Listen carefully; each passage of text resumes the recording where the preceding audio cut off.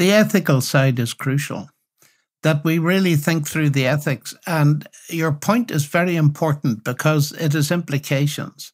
I don't think Christians should run away from new technology any more than they should run away from trains and motor cars, as some tried to do because they were of the devil.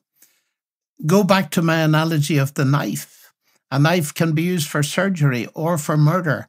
We need to make sure these new knives, which are very sophisticated, are used for surgery and not for murder.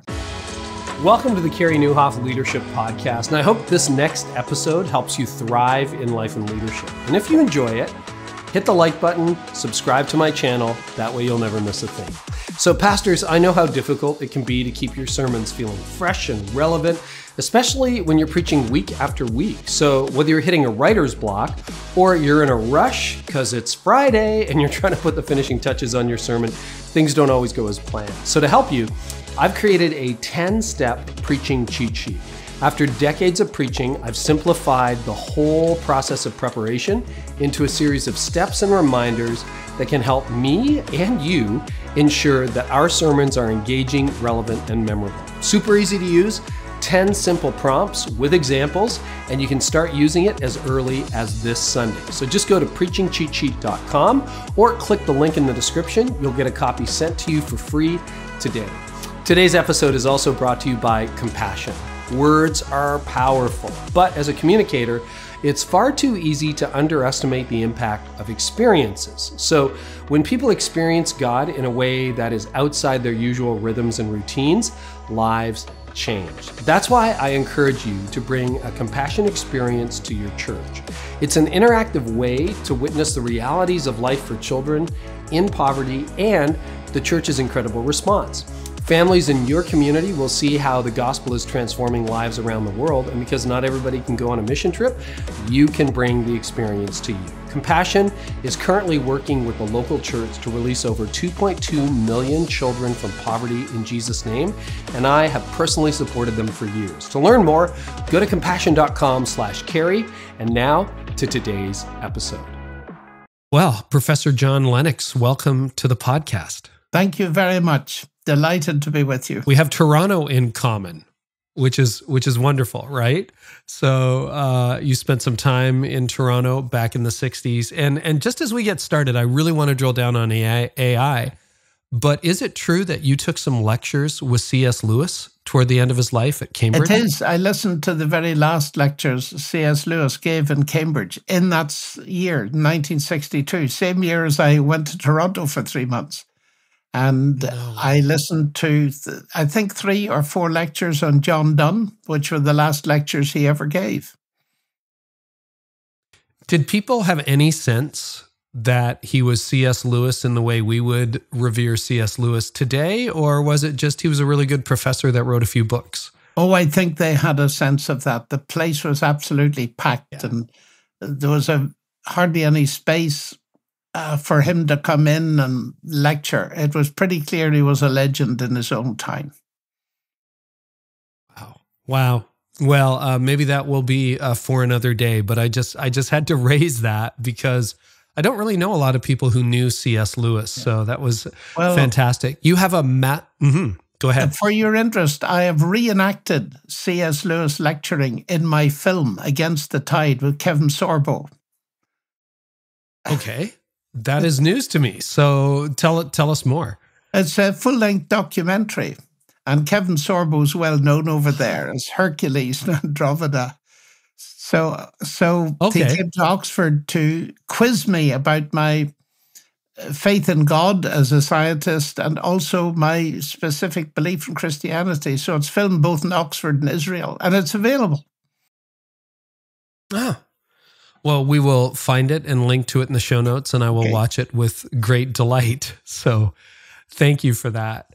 I do want to drill down on AI. We're doing a mini-series on the podcast on artificial intelligence, and we're recording this in the summer of 2023. And I mean, the quantum leaps in AI over the last few years, but particularly in the last year, have been astounding. But I want to start with some basics.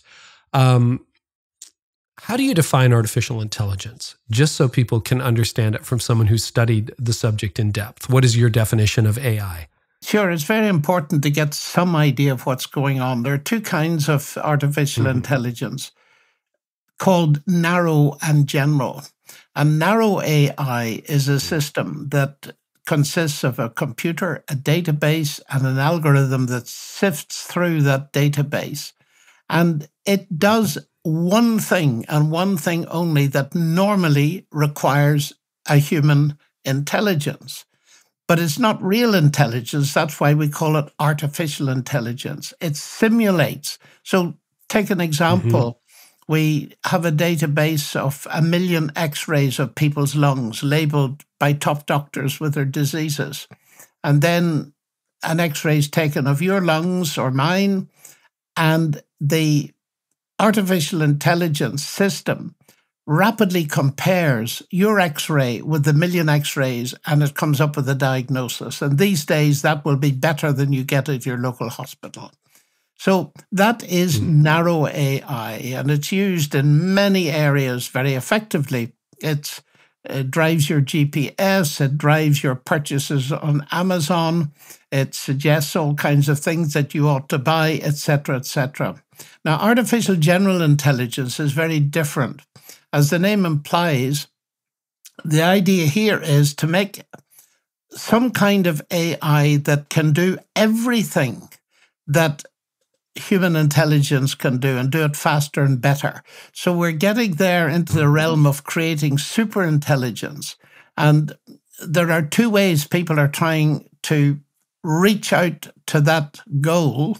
And the one is to enhance existing humans and to possibly, some suggest, merge them with technology eventually, or to start and try to be independent of biological material. So start with silicon or something else and create some kind of simulated intelligence from scratch. Now, of course, AGI, we're nowhere near that yet, if ever we get there, and there are huge difficulties in the way, but it's the stuff of science fiction. But there are serious people who feel that we'll at least get partway to it, if not the whole way. So there are those two parts, but the stuff that is concerning us at the moment is artificial narrow intelligence. So we're worried about the small problem, but there's potentially a big one coming down the pipe.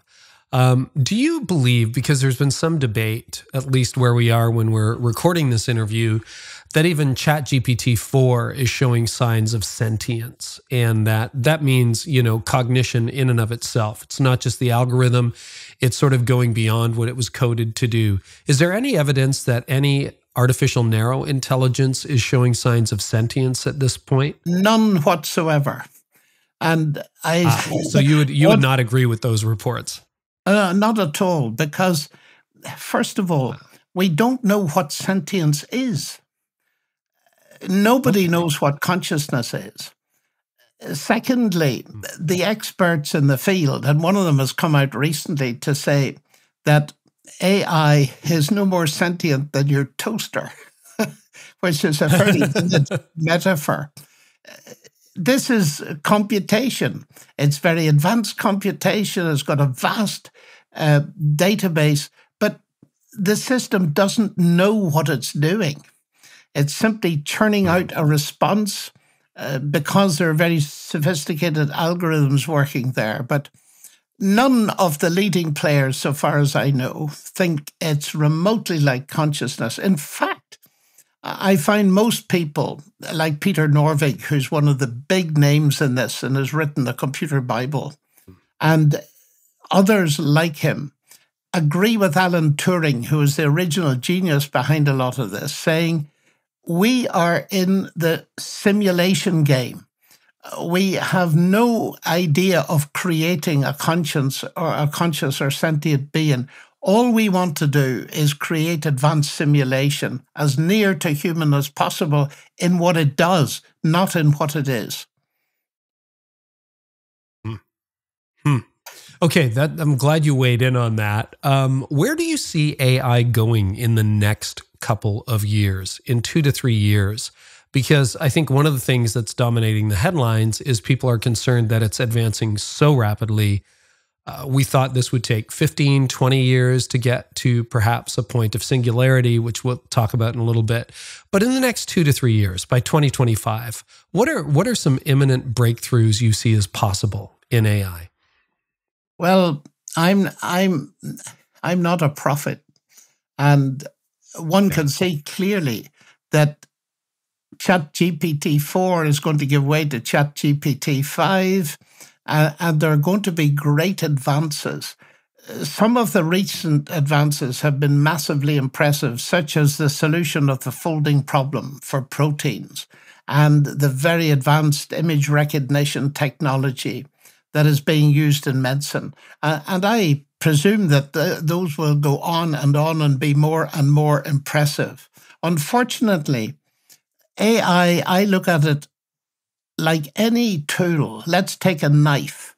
A very sharp knife can be used for surgery, but it can also be used for murder. And the problem is that the ethical underpinnings are lagging way behind the development. And unfortunately, the very same technology that's been used for great advantage, let me take that image recognition system. A police force can use it to pick out a criminal in a football crowd, and that's very good. But it can also be used to suppress an ethnic minority. And so we have this big danger of the kind of prophecy that was made in the dystopian novels of Huxley and Orwell, that Big Brother is watching you in a very big way. And that can lead to a very oppressive invasion of privacy and also to autocratic control. So there are pretty scary things on the horizon, and how far we'll go down that road, I just don't know. It certainly is being developed in some countries. Well, you open your book, or through your book, 2084, you do talk about Aldous Huxley's Brave New World, George Orwell's 1984, and you also quote Neil Postman, who I thought handled that just brilliantly in the introduction to Amusing Ourselves to Death all those years ago. I'd love for you to frame the scenario that Huxley and Orwell imagined, and then I would love for you to weigh in on what dystopian world you think we are most likely to enter into, Huxley's, Orwell's, or another option. Well, Orwell was the man with Big Brother, and he warned that we would eventually be imprisoned by an externally imposed oppression. But in Huxley's vision, you didn't need a Big Brother. As he saw it, people would come to love their oppression and to adore the technologies that actually undo their capacity to think. And it seems to me that in the culture today, both things are happening simultaneously. We love our technology. We are wedded to our smartphones that are tracking us and maybe listening to us and harvesting a vast amount of information about us that, without our permission, incidentally, is being sold on to third parties.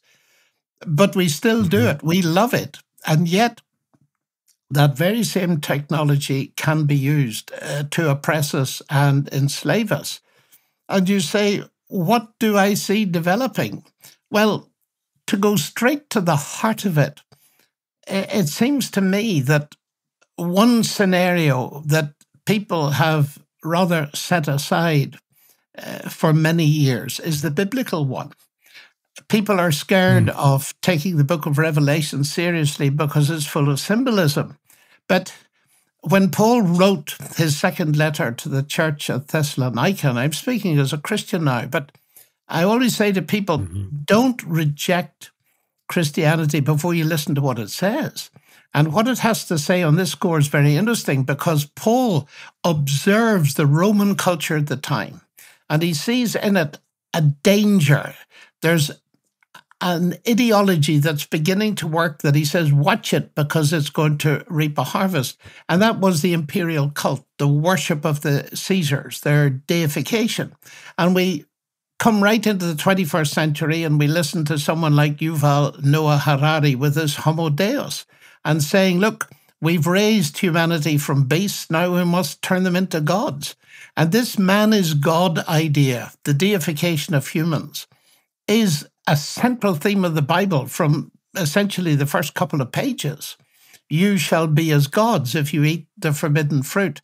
Now, Paul in the first century says, look, this trend towards deifying some humans is going to get worse and worse until eventually there will be a world leader who will oppress massively because he's being powered by God's prime enemy, the devil himself, and will deceive the nations and will actually sit in the temple and declare himself to be God. And that individual, according to Paul, will be destroyed by the brightness of Christ's return.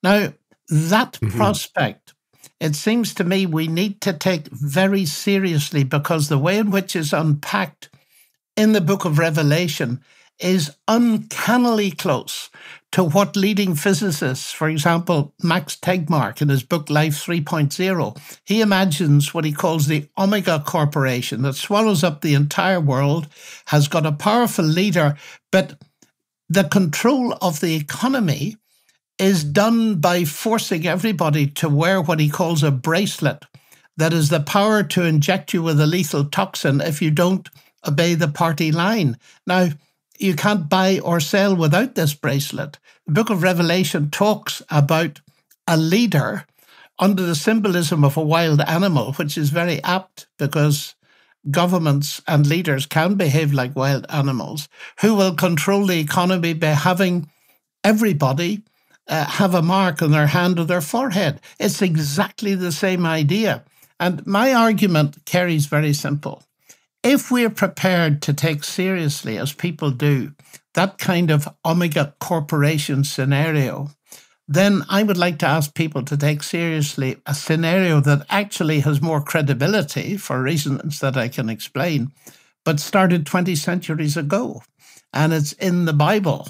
And I would like to see Christians not so afraid, and pastors not so afraid of going into the book of Revelation, granted that they do it carefully and wisely and don't join the lunatic fringe, because that only discredits it in the eyes of everybody. Well, there's so much to break down there, John. And I mean, part of it is what you just named at the end. Unfortunately, you know, books like Revelation and parts of Daniel have been, and Second Thessalonians have been the almost sole province of the lunatic fringe, where you've got people who, I remember as a child, you know, Brezhnev, the Soviet leader, was the bear from the north, and then it was someone else, and then it was Elton John was the Antichrist, and I heard all kinds of theories, and, you know, even as a 10-year-old, I'm like, I don't think that's true. And yet you take almost, I don't know how well you know N.T. Wright, but reading 2084, you take a scholarly approach to the book of Revelation. And so you're saying, don't dismiss it, because there are parallels between what we see in Scripture, what is predicted, and the technology that we're seeing now. Do you worry that that can be seen as alarmist in some circles, or do you think we just need to take that a lot more seriously? I certainly am concerned that it can be seen as alarmist, because nothing turns people off more rapidly. But what I want to plead for is realism. And the book of Revelation is written, and it tells us so, by someone who loves us and loosed us from our sins. And it's important to take the book as balanced. And the fascinating thing about it is that in this book, with these many grim scenes of judgment, it's absolutely full of singing, which raises a very interesting question. And because I feel this message that starts in the Old Testament, as you suggested in Daniel, is important, I started my work on this, and it's not the only field I work in by far, by writing a book on Daniel called Against the Flow, in order to show that the issues that are raised in the 6th century BC in what I call King's College Babylon for Daniel and his friends are almost identical to the issues raised today. And what I plead for is getting behind the symbols to see that they stand for realities. I learned from C.S. Lewis, whom you mentioned earlier, the sheer importance of realizing that metaphors and symbols are used to describe realities that often are not comprehensible or apprehended by our six senses, but they do stand for realities. When Jesus said, "I am the door," he didn't mean us to assume he was made of plastic or wood or steel. But he's not a literal door, but he's a real door. He's a real doorway into a genuine experience of God. And likewise, the symbols in Revelation of these animals, they clearly, as in Daniel, we are told that they represent kingdoms and leaders and so on. And that makes perfect sense. So I see a way into this, and I've tried to put it into my book 2084. And I've been very encouraged by the response to that, not only from Christian believers, but from the secular world, who are fascinated to hear that there actually is a scenario that's much older than some of the contemporary ones. Yeah, it's interesting, and you do have the biblical hermeneutic of multiple fulfillment. For example, when Daniel was written, there had been superpowers before Daniel, superpowers in Daniel's lifetime. Babylon, you get into the Persian Empire, then you move into the Roman Empire. And, there's a certain sense, I'm sure in the Second World War, people looked and thought, oh, it must be the evil empire of Nazism that is the ultimate power. But it's a way, that biblical hermeneutic of multiple fulfillment. I did the fool's errand of doing a 22-week study of the book of Revelation a number of years ago in my ministry. So I'm pretty familiar with the different schools of thought on metaphor and imagery and apocalyptic literature in the first century. And yet there is a message there. So I want to get into surveillance technology, because I think, the worst of Christianity is build a bunker, hide, have lots of ammunition, lots of water, iodine pills, et cetera, et cetera. Yet, we're called to be in the world. And yet, you talk about this in your book. The surveillance technology exists. It's being used probably, all over the world. I mean, you look at airports, it's all surveillance technology now. You're being filmed anywhere you are in public. But I have read, and correct me if I'm wrong, that in places like North Korea or communist China, they can now, through surveillance technology, discern the motives on your face. And, if you walk into a room and you don't salute the leader, perhaps you could be penalized for that. In the same way that a lot of insurance companies in America and beyond are now asking you to put a little tracking device in your car. Do you speed? Do you stop at stop signs? Do you do all of that? If you're a good citizen, your rates will go down. If you're a bad citizen, your rates will go up. Well, that could be translated with current technology into, do you support the state or not support the state? Do you see that? And what are the threats? Because I think you're right. The combination of technology and government and the constant surveillance economy is very interesting. I'd love your thoughts on that. Well, I can only go by the reports that are coming out of China. And the system that fits what you're describing is the social security system. Now, there are varying levels of support as to how far it is rolled out, but the basic idea is that you start with so many credit points, and you can add to those credit points if you behave as a good citizen. In other words, if the cameras show you behaving well, you take your rubbish and you put it out in the right thing. You don't talk to too many suspicious foreigners. You turn up at work on time, and even you have a smile when you go into the factory. It measures that and a lot of other emotions as well. And so your credit rating goes up, and you start to find you've access into better travel facilities. You can go to better shops. You can travel and all this kind of stuff. Whereas if you go the other direction, you suddenly find your credit card cut off, you can't travel, and you may even lose your job. And there are sufficient reports around to make this highly credible. And I've tried to follow them.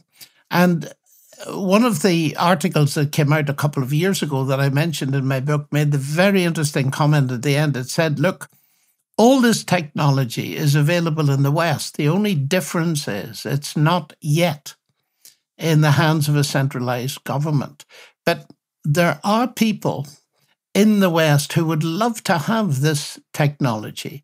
And I suppose one of the issues at the heart of it is this: how much are you prepared to give up of your privacy in order to have guaranteed security?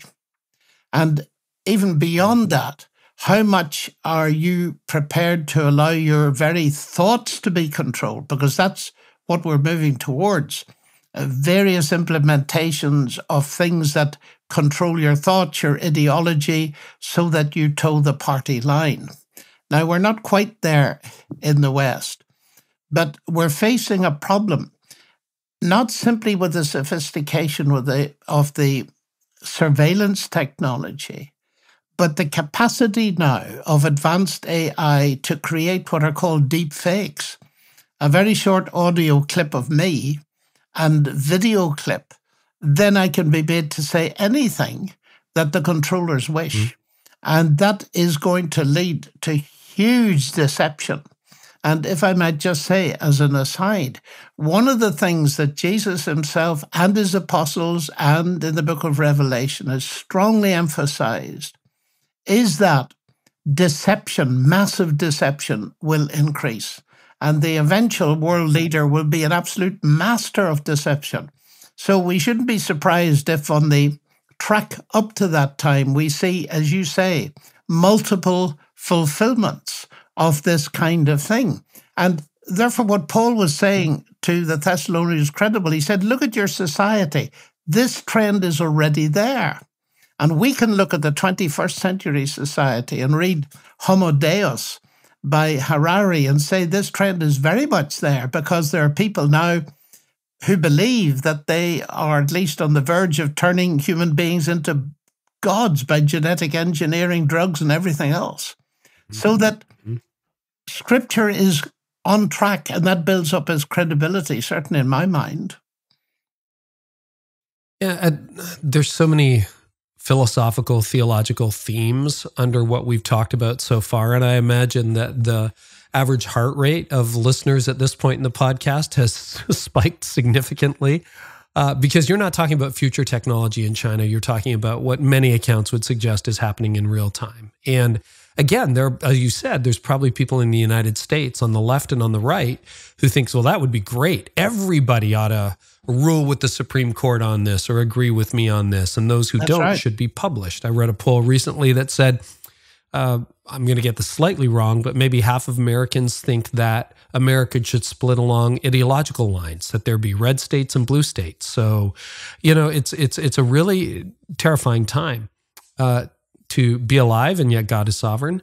But underneath all of this, John, is agency and the human's ability, and we can get into a long theological conversation about predestination versus free will.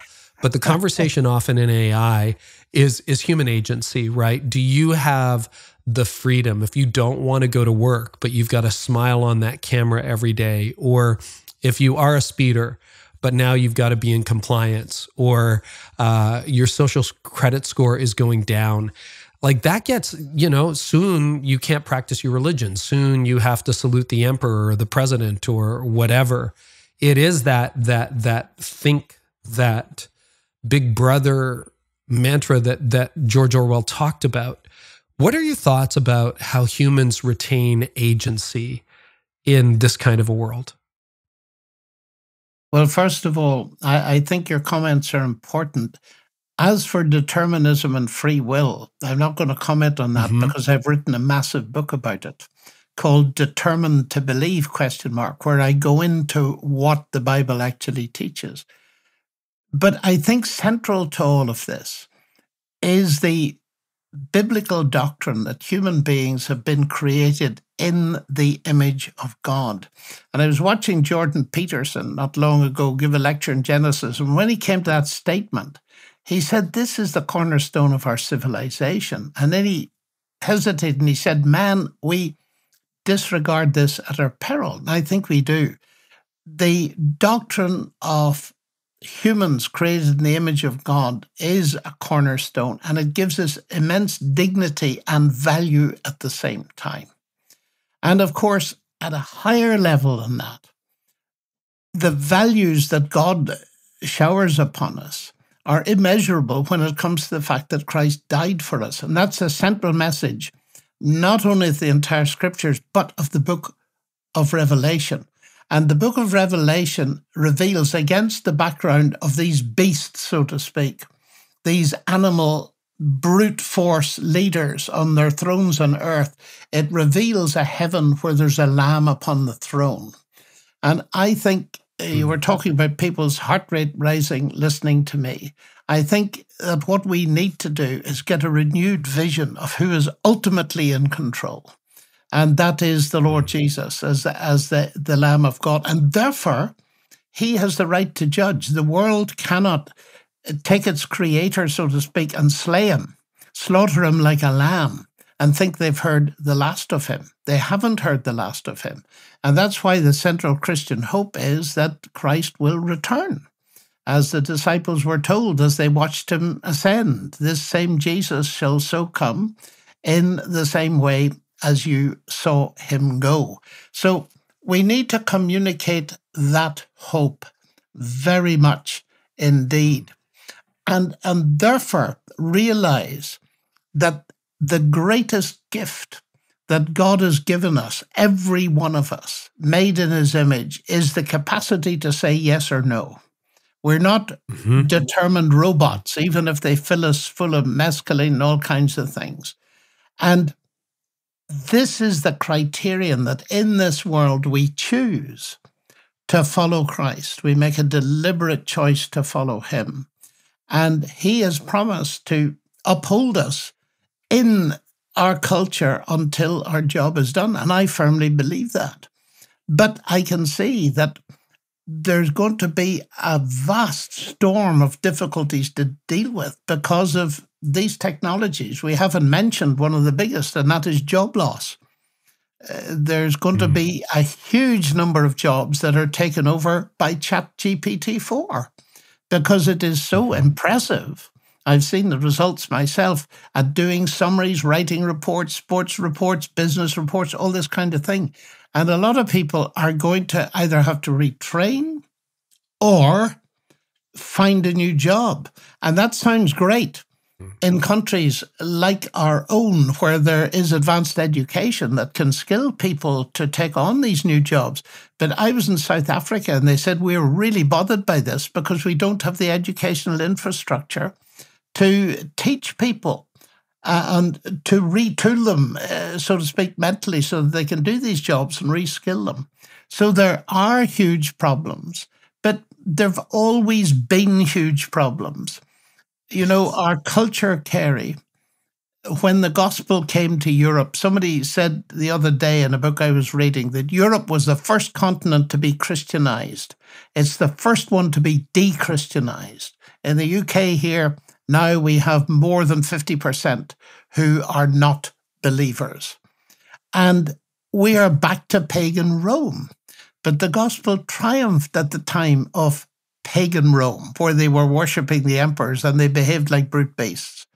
And so it is all, to my mind, asking us to trust Christ in these circumstances as the one who's overcome. What are some things you are doing? Because the agency argument just isn't about the future. There have been people saying for years, and if you saw The Social Dilemma, that documentary a few years ago, you recognize it, that we've already surrendered our agencies, that we thought we were controlling our phones, but actually our phones are controlling us. And that ability, as you say, at the heart of agency is the ability to make a decision, to actually choose in our free will. You know, I'm not choosing the faith of my parents. I'm choosing to embrace Christ, or I'm choosing to do X, or I'm choosing to marry this person, or to make this purchase, or to make this job. That's right. And I think you're right. That is somehow very tied to the image of God in every human. How are you, and how do you suggest we protect our agency when there's so many threats to it right now? I think we have to work at it. I often say when I'm speaking particularly to churches and church leaders, we need to learn to practice electronic fasting. In other words, to deliberately go without being glued to smartphones. I'm particularly concerned for the younger generation. Many of them, for them, disconnection is death. In the literal sense, they commit suicide when they're not liked on Facebook or something similar. They must be connected. And we need to try to distance ourselves from our image and our agency being taken away from us, or even worse, giving it up voluntarily. And that can happen by all kinds of addictions. They don't need to be narcotic addictions. They can be addictions to gaming. They can be, and adults are caught by that kind of thing. And I don't know, there's no easy fix to this. It seems to me that the Christian faith is a dynamic thing. It's a cooperation with God and His Holy Spirit, developing integrity of character and making moral choices that are right, and swimming against the tide that attempts to engulf us.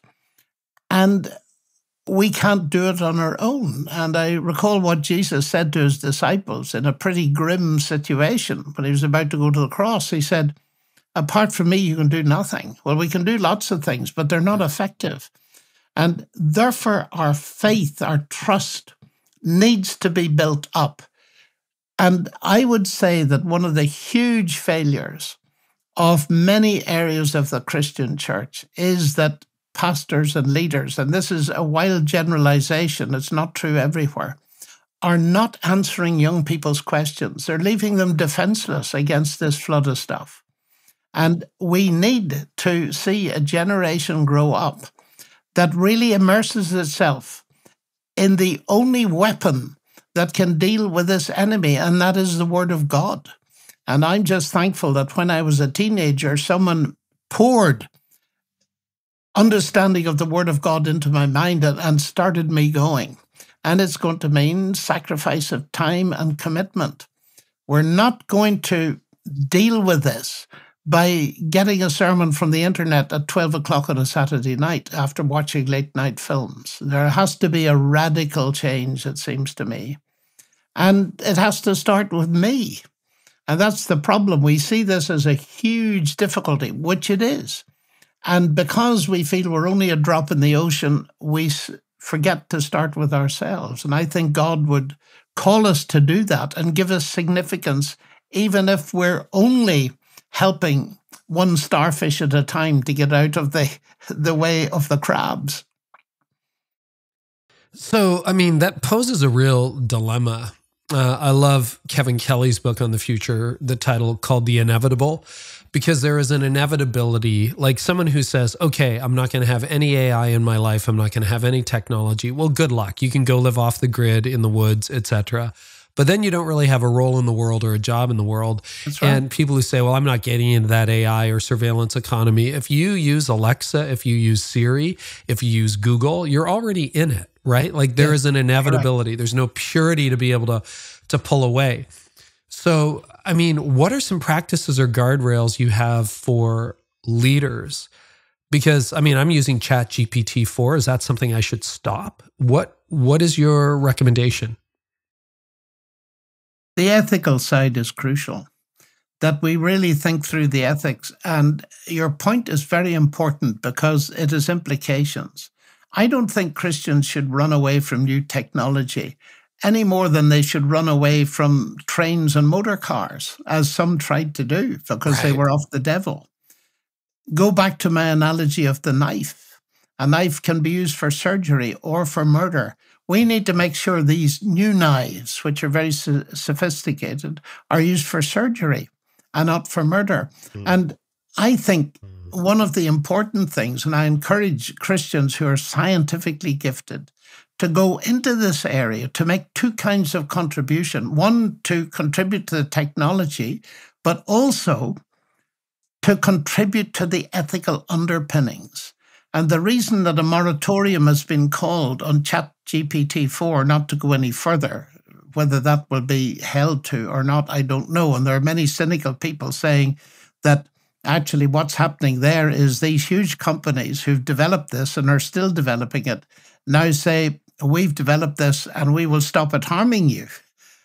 So that they gain a monopoly. Very clever. Well, I'm not sure about that. That's right. Here's the poison, but buy our pill to keep you from dying. Yes, we'll solve it for you. Yeah. But, you know, I think of somebody like Roz Pickard, Professor Roz Pickard at MIT, and she has founded a whole subject area within AI herself. It's called affective AI.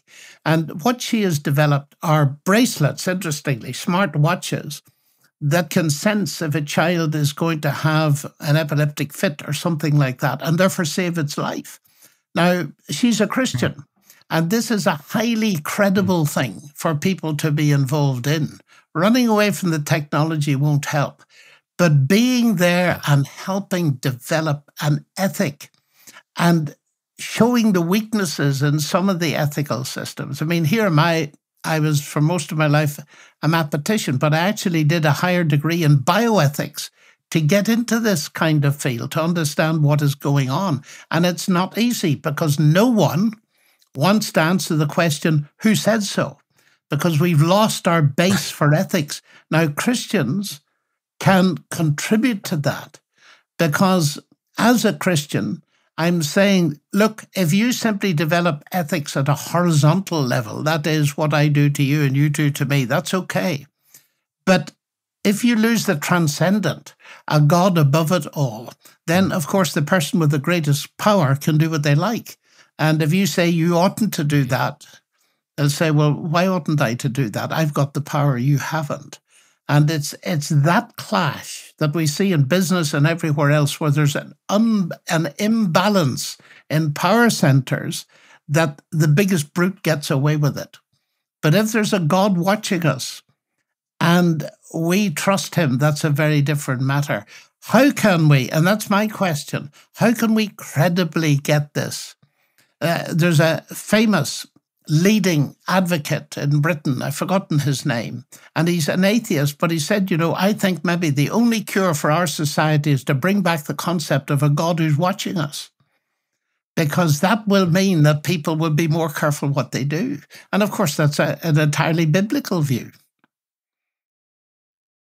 No, that's so helpful, you know, because I can see the immediate reaction to even a short conversation like this would be, we cue all the Luddites. Every generation has Luddites. Oh, yes. We're opposed to machinery. And you know what? The Luddites were right, but it was inevitable. And there's an inevitability to this. And I think you make a very good point that if we all retreat into a corner, into our nuclear bomb shelters, the bad actors win. And all of a sudden, there's no theology guiding the ethics. We should be at the forefront of this, helping to steer the conversation, not in the back seat going, oh my goodness, oh my goodness, oh my goodness. Do you see any bright lights or voices we should be paying attention to that are helping us navigate? Because you're right, the technology is moving ahead of the ethics and the theology. So are there any notable voices that we should all be looking at, following, listening to, who are making a meaningful contribution to the ethics of AI and technology? I think there are some voices, but we have to, if we're Christians, take seriously what they say and compare them with what we're observing. There are a number of very gifted Christian people.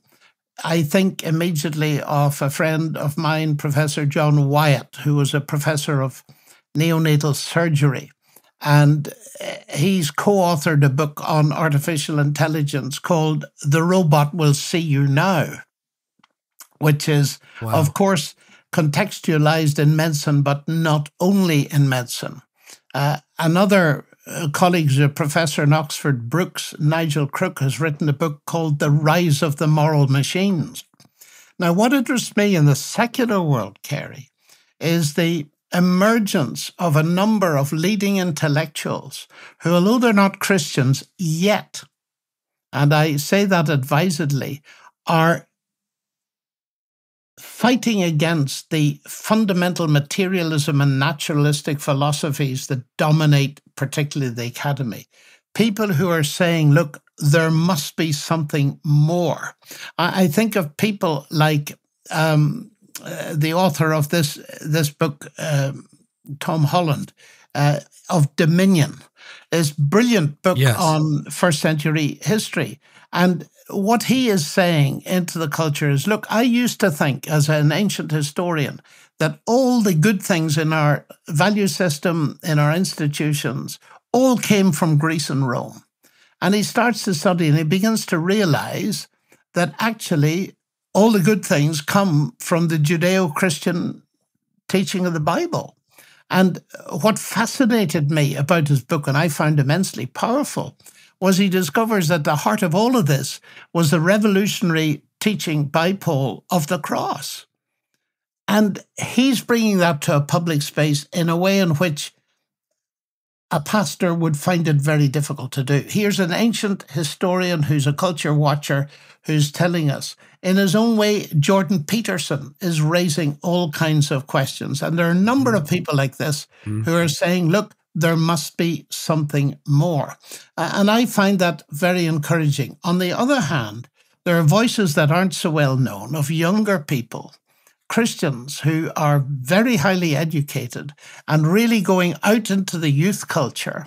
I work with some of them here in Oxford, in the Oxford Centre for Christian Apologetics, and they're making real waves because, of course, in the culture, many young people, they face all this stuff and they find they've got no meaning. The interesting thing is, and a very powerful book has been written by a psychiatrist recently, Ian McGilchrist, it's called The Matter with Things. And he's raising the question, how is it we understand how most things work, but we do not understand the meaning of anything?